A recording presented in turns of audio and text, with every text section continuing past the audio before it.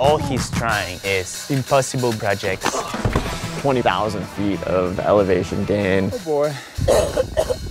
I was floating, like I had been climbing my entire life with a weight vest on. Oh my god. This is it. The dawn wall of bridges. Whose idea was this?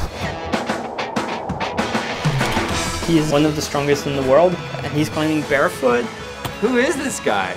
I think it's important to question the obvious. Oh yeah. Tommy and I are trying to climb all the iconic peaks in Rocky Mountain National Park in a single push. Things started to unravel. You have no food, headlamps, or pants. Anytime you have to cuddle, you're kind of bummed. The swarm is this iconic boulder problem. It broke me and forced me to face who I really was. It ended up even bigger than I expected. Although it's ridiculous and stupid, it's also a world-class climbing achievement. The biggest crack ever climbed.